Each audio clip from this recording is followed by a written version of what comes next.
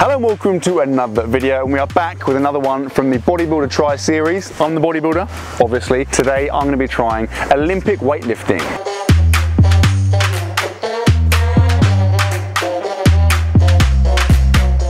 Now we've come to Europa Gym, which despite the controversial exterior is apparently one of the best weightlifting gyms in the country. We're about to be joined by Sarah Davis, who is a GB Olympic weightlifter. She literally just got back from the Olympics in Tokyo on an absolute mad one. She's f***ing strong. Like, I'm fairly sure she's going to be considerably stronger than me in these lifts, which is going to be humbling. But that's what these videos are all about, right? Just me being embarrassed for like 2 hours.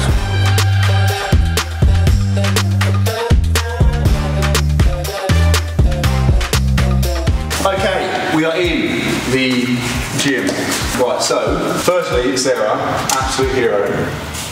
Some of these videos, I just do them with kind of like abstract people. Sarah is like legit, like in terms of Olympic lifting, she is at the top of the field. So like the video, yeah? Just like some people don't have an understanding of this. Like Olympic lifting, let's quickly outline what Olympic lifting entails. In competition, it's made up of 2 lifts. So you've got snatch, which is straight from floor to overhead, and then you've got clean and jerk, which is the one that everyone kind of recognises, which is to the shoulders first, and then from shoulders to overhead. And like in competition, the winner is decided basically by the 2 lifts combined. So you get 3 attempts at snatch, 3 attempts at clean and jerk. Your best from each makes a combined total, and that's how the medals are decided. Do you think I'm going to struggle? What are your just immediate first impressions of what you're saying? Am I going to be an absolute embarrassment to my profession? I think you're like generally when you've already hesitated. I mean, that doesn't feel weird for me, to be honest. When guys try weightlifting specifically, if they've already got a good gym training and strength basis, they struggle with more from an ego point of view, and so because it's so technical, you have to do the lighter weights. Like you can't just slap the weight on and kind of hope for the best. Like it's so technical. So I think that's probably what you'll struggle with most is the technique. Like it's way more skill based, right? And there's so many pride a little bit. yeah. On the side line plus though, I've got squat shoes and knee sleeves, so you look the part. Oh, the gear no idea. Yeah, that's gonna be me. Yeah. I was gonna wear leggings, but I thought, you know what, that's too much. Too far. Because that gives the impression I know what I'm doing. I really don't. That's it. What up? Stay up, man. I'm about to rip my adductor out. From there, then you're just gonna do 5 like half muscle snatches. So you're just gonna pull it up overhead. Get your shoulders in. 5 overhead squats. So up there and relax your arms. So just let the bar sit like where it wants to sit. Like don't worry about like being tense. Just keep it loose. 5 overhead squats. See if you're interested. Oh, that is, do you know what? I don't even jump and stuff, right? Move your feet a little bit wider. Make space for yourself a bit. That's it. Now go. So don't push it so far. So you're pushing it because you feel like you need to be tight. It's like right back here. You want it above the crown of your head, so the bar's kind of just. That's it.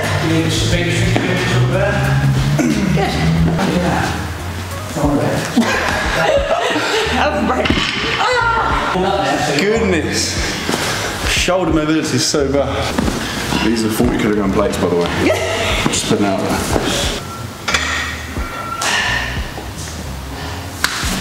Really nice. So I'm still not really using my hips at all. So it'll come.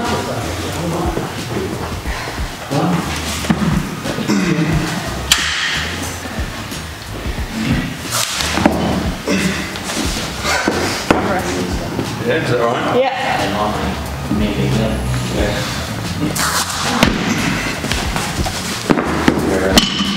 Let's load up. Come on, man. Let's get some stuff. We're going to do a full snatch first. Okay. So, you're going to do the same thing. All of this is exactly the same. As you get to here, rather than keeping coming through onto your toes, you're going to do the snatch balance, drop underneath. I don't think I ever got up to that before I did that. But these came in instead. Rather than that hips to bar, you went and brought the bar into your hips. And you just kind of drop from there. What am I doing, man? Nice. I know you can get into a squat position because you did it earlier with the snatch balance. I feel like getting into a full squat is like that. It's like a token gesture. Like I'm just doing it just to do it rather than as a necessity.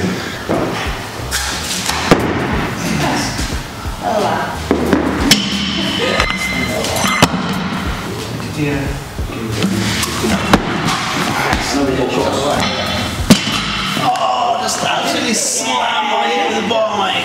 That's why you got the wide grip. Because like, I think you've already got little ones, but you won't be having any more if you've got too narrow of a grip. It just... I've got proper like shoes. I've obviously just hit a nerve there because I can literally feel a whole line of that. Just hit some like pelvic nerve, mate.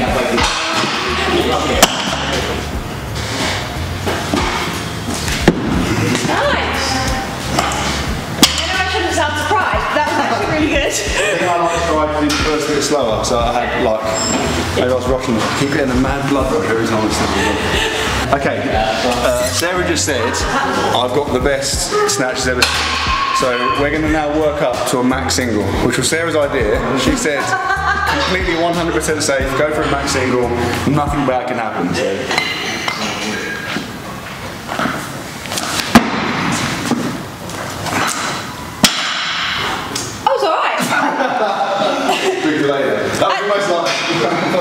So like in competition, that would be a no lift because you pressed it out. Yeah. So you've got to try and just get straight to that lock. You have to lock, yeah, okay. 70. Just quickly get a prediction now. How heavy do you think I'll be able to go? I reckon 80 might be the breaking point. 80? Okay.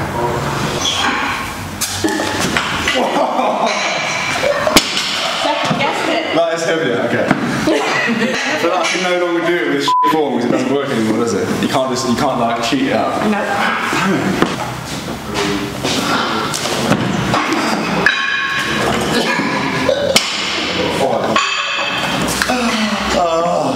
Did I even go into a squat there? No.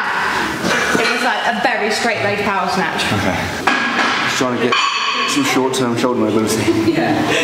I can't get the bar back in. I'm going to do let go now, I'm falling over.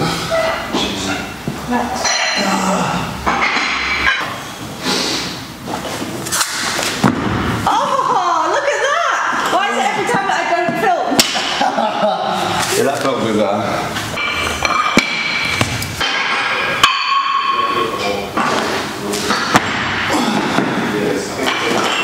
That was good! All I'm upset about now is that me and Skip might be wrong on 8 kilos. Yeah, boy! That felt quite good, yeah, that felt quite good. So these guys said I was going to cap at 80 kilograms. So if I get 85 now, then... I was wrong. Yeah. I'm not sure.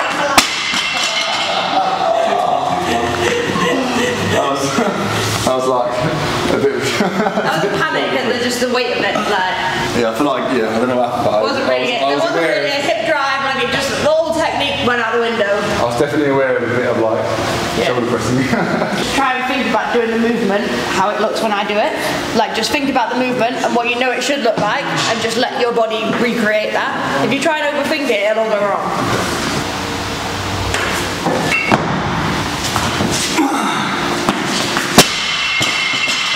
I feared for your life for a second. But it was actually a better lift. Okay, that was like, I feel like I put it behind my head, but I don't know if I meant to do that, and I was like, this is really scary. And my shoulders I was waiting for him to like, his dad is like, drop it, drop it, drop it. There was a point where I thought I was just going to dislocate both my shoulders there. Yeah, I feared for your life. Okay, I felt like I was close to losing my arms there, like a full shoulder dislocation, but luckily they're still there. I just watched the video back. I had it like, the bar was where it should be, but because I'm so immobile, I literally had to do this to like allow it to happen.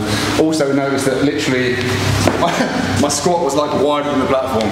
Basically, it's just absolutely terrible, but that counts, right? In a way. I'll allow. Yes! So I was 85 kilos. So okay, so now we're going to clean and jerk. Yeah.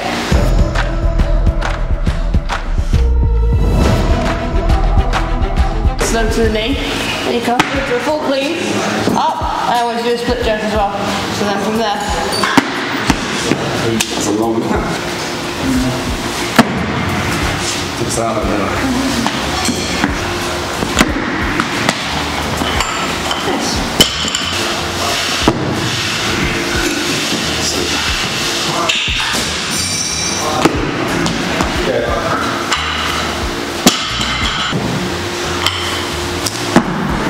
It's a bit better. Really, do you think?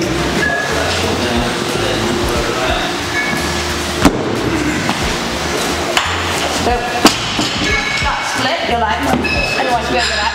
Solid base, then recover. Because if you're trying to, with a heavy weight, it's going to I also keep coming down. I feel like that's like killing my back. I'm having to like hold it. I'm not used to doing that.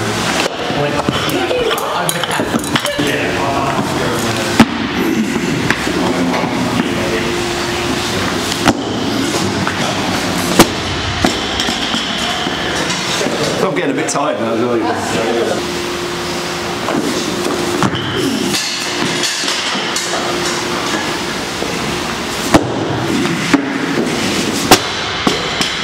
115 to 120. I'll say tapping out at 120. To be fair, the way you moved 100, I think you'll move 10, so I might have to go for 15.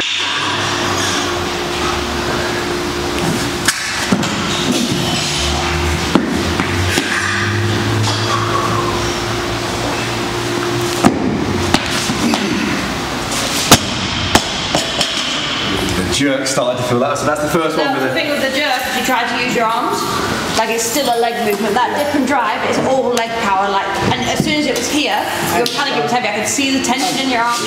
My biceps were popping, but like, that's not what we want in weightlifting. Like, you want to just let it rest, drive up, and it's a leg power makes the bar fly, and then you're just snapping out that last bit.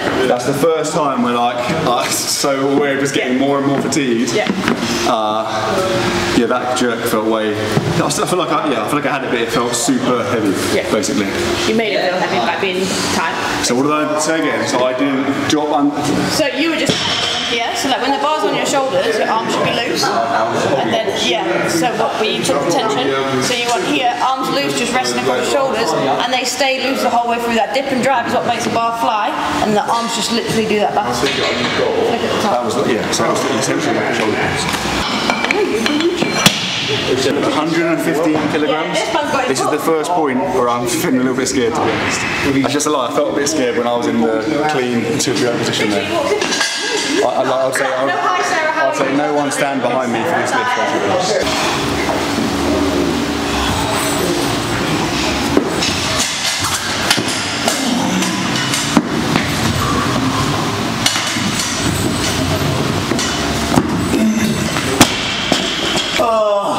I can just feel when I'm there, I can just feel it as if I'm just like slowly getting in like a worse and worse position. I'm going to try it one more time. I think I like half failed it, but half spotted it as well. I don't know. It's quite scary. I'm quite scared about lifting. I'm scared to put weight. I'm scared about having that weight above my head.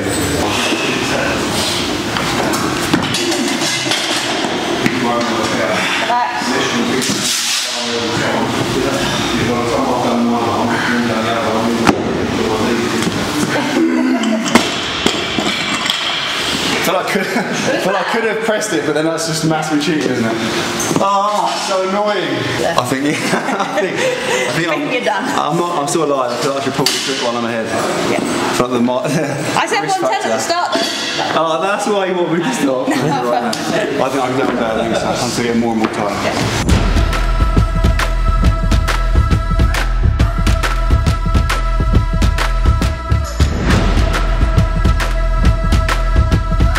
Okay, we're done.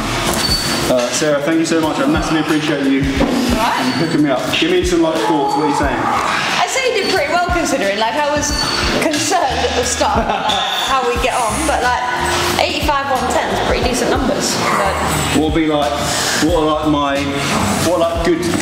me some like good things, some strengths, and some like things on areas of weakness. Biggest weakness and biggest like strengths. Like the biggest thing you need to work on is not using your arms. You just want to override it with arm power, and that's what's kind of throwing you off.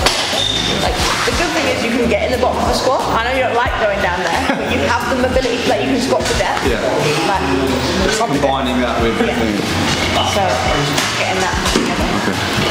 Yeah, I feel like if I dedicated some time to like learning the skill, I reckon I'd be alright. I thought I was doing better than I was, to be honest. That was pretty humbling because it's just ridiculous. I felt so I don't know. Obviously, especially with the snatch, in terms of just generally speaking, it's obviously for me it's a very small weight, but like it felt so heavy, like it's that's one for your ego.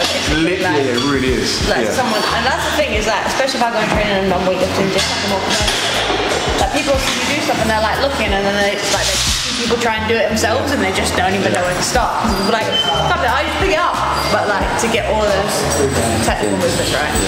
That's awesome. I really appreciate it. Nice one. Okay, we're done. That's the video over, guys. I hope you enjoyed. If you enjoyed, give it a thumbs up. Any suggestions for similar future content, let me know in the comment section. If you are new to the channel, please subscribe, and I will see you tomorrow.